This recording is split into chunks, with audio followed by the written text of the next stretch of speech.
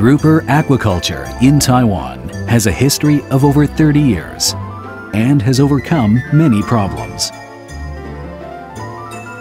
The techniques established here are known throughout the world, especially those related to broodstock and larval nurseries.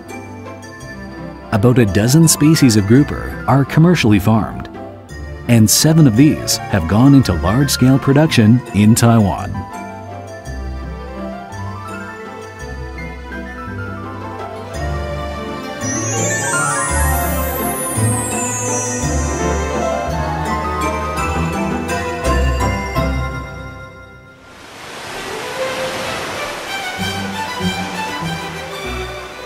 The grouper is a warm water species found mostly in the tropics and subtropics.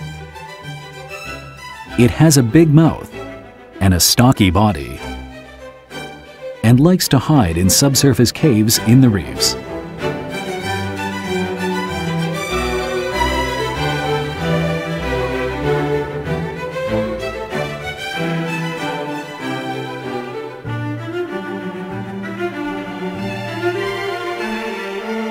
Chinese people consider the grouper an expensive delicacy.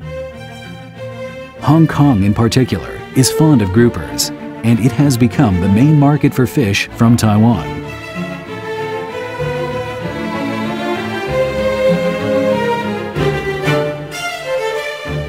However, the large number of groupers caught has caused wild stocks to decline sharply and reduced market availability.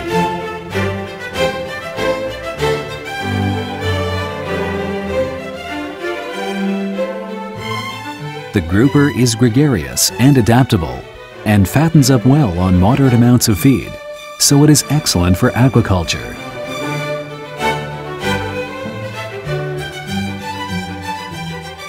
From 1971 onward, grouper fry caught on tidal flats were cultured in Penghu. In the following 5 years, this practice spread to other parts of southern Taiwan. In 1981, the successful artificial propagation of grouper fry had begun to make an impact on the grouper industry. By 1991, artificially propagated grouper fry were being mass-produced.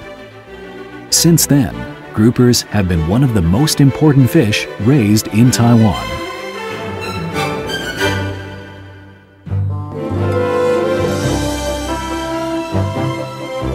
There are many different kinds of groupers, about 400 species worldwide, 117 of which are found in Taiwan.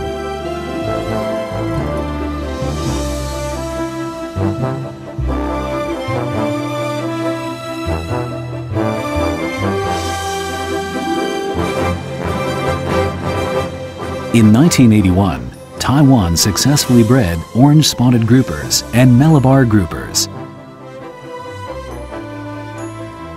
In 1991, the brown marbled grouper was bred. In 1996, the giant grouper, largest of the species, was bred. Followed in 2001 by small numbers of potato grouper, a protected species in Australia.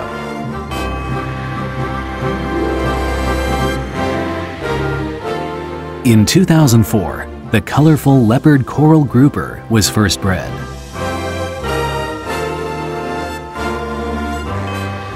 In 2007, the speckled blue grouper, valuable both in economic and aesthetic terms, was bred. And in 2009, the long-toothed grouper, which tolerates much lower temperatures than the other species.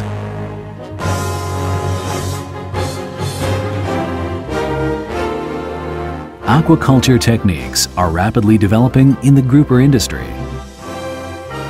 Stocking density has gradually been increased, and different types of aquaculture have been developed for different geographical conditions. Grouper farming in Taiwan mostly involves pond aquaculture. Since southern Taiwan is very warm, it provides the best environment for groupers. The grouper industry has thus prospered there, with Kaohsiung and Pingdong the main areas.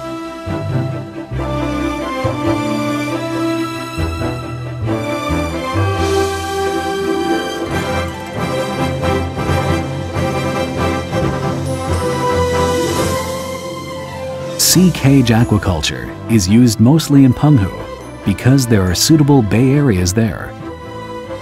This technique uses the sea as a fish pond, reducing damage to water and soil.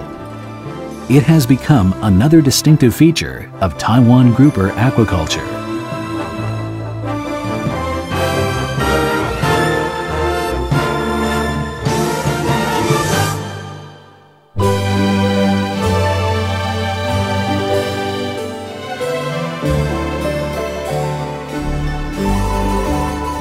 The grouper is a hermaphrodite, with the female features maturing earliest. After a few years, the female fish transforms into a male. Thus, mature male stock is difficult to obtain. The bottleneck for mass production of grouper fry is the supply of mature male fish. After many years of research on increasing the production of male groupers, the Fisheries Research Institute began implanting hormones in the fish's body to turn female groupers into males.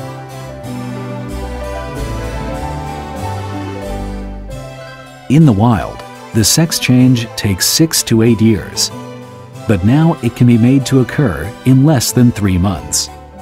This technique has become the foundation of quantity production of groupers in Taiwan. To obtain good fertilized eggs, the Fisheries Research Institute has developed techniques to induce maturity. Superior broodstock is selected in the spawning season and injected with hormones so that they can lay good eggs. This technique can produce a large number of fertilized eggs conveniently and quickly.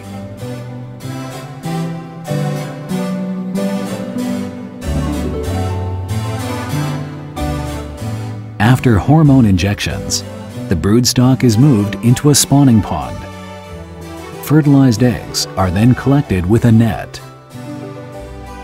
The eggs are very sensitive to the water temperature and salinity levels. Therefore, it is necessary to keep tight control of the water quality. Changes in salt content, temperature, and acidity can all influence hatching. After a night in aerated water, the pearl-like fertilized eggs in the hatchery pond float up to the surface.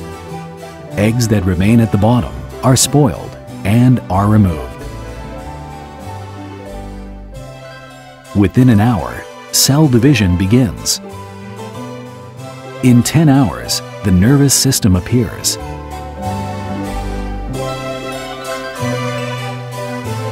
At 17 hours, the eyes and heart.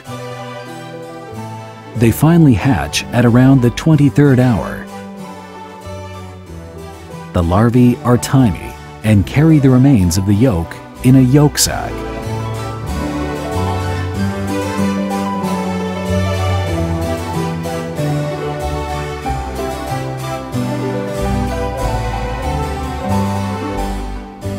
The larvae change shape as they grow. After 24 hours, the pectoral fins appear. Between the 5th and the 7th day, they begin to grow a long spike on the ventral and dorsal fins, which stretch to beyond their tails. In 14 days, this spike begins to shorten, reaching a minimum length between the 24th and the 30th day.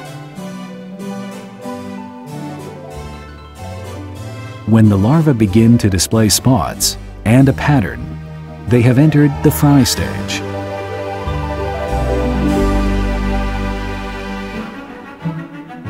Taiwan grouper aquaculture can be subdivided into broodstock cultivation, the fry nursery, intermediate development, and farmed development. This specification improves aquaculture techniques, as well as minimizing risks at each stage.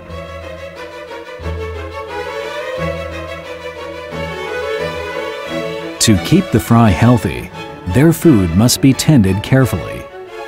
since it is best to feed them live aquatic organisms. The work done by the Fisheries Research Institute on aquatic food organisms has been vital to the quantity production of fry. The first food for grouper fry is fertilized oyster eggs.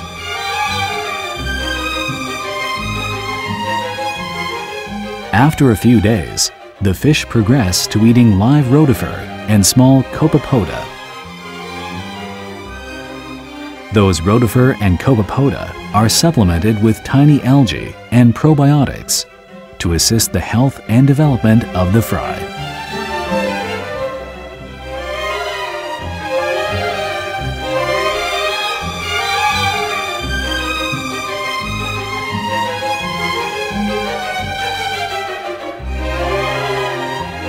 The grouper have entered the fingerling stage when they reach an inch long. They are already being weaned from live food. They are put in clean seawater in sterilized ponds and observed for a few days to check that they are normal.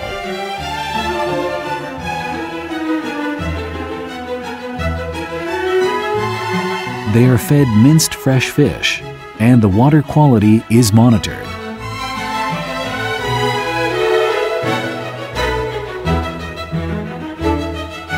Grouper fry may become cannibalistic. The larger fry will attack the smaller. This means that the food supply has to be kept high enough to discourage the fish from eating each other. In addition, different groups of fry must be separated from each other with mesh screens. This is done twice a week and has proven effective in reducing cannibalism.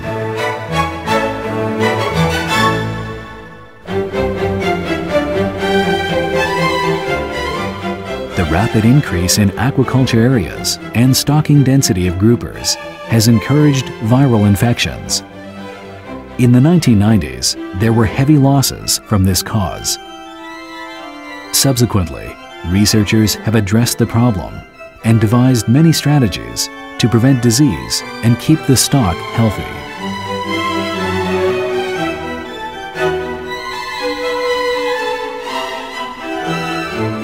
To obtain uncontaminated broodstock, two processes are employed: artificial sex change to shorten breeding times, and polymerase chain reaction (PCR) techniques to screen for viruses.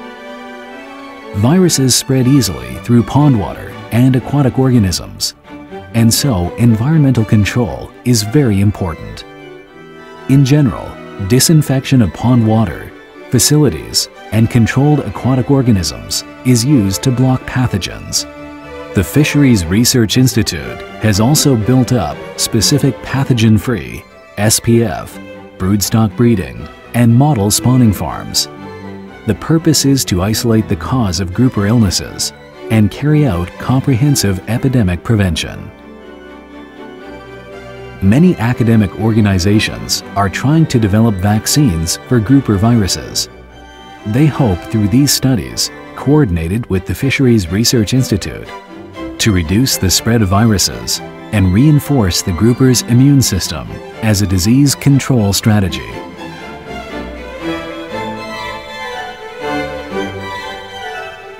To ensure food safety, the grouper has been brought into the production and marketing traceability system. This is aimed at monitoring traces of drugs in the habitat, levels of heavy metals, and bacteria. With these checks, consumers are guaranteed that the groupers they eat will be safe and healthy.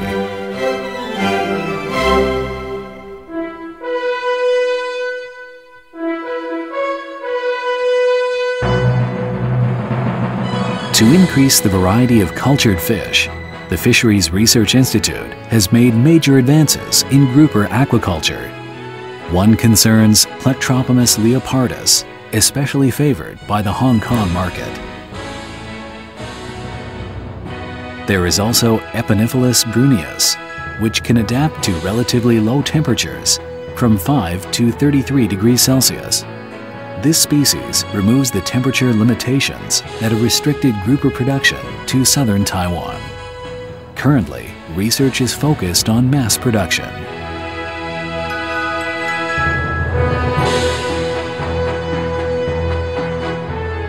According to statistics, the market value of Taiwan groupers is second only to that of eel.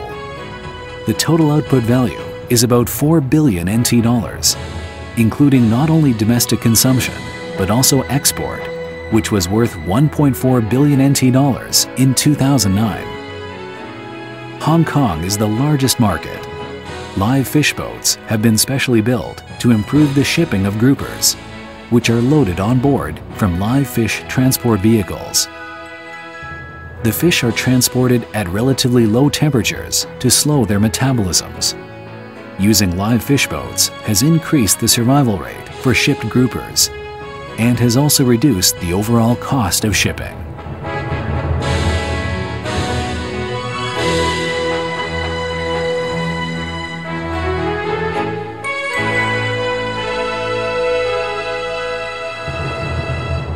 Because of the enterprising and creative spirit of Taiwanese grouper breeders, Taiwan has a leading place in world grouper production. To guarantee continued development of the grouper industry, the Fisheries Research Institute will concentrate on broodstock selection, find new techniques of producing SPF broodstock, establish a model farm for mass seed production, and advise grouper farmers how to produce good quality seeds.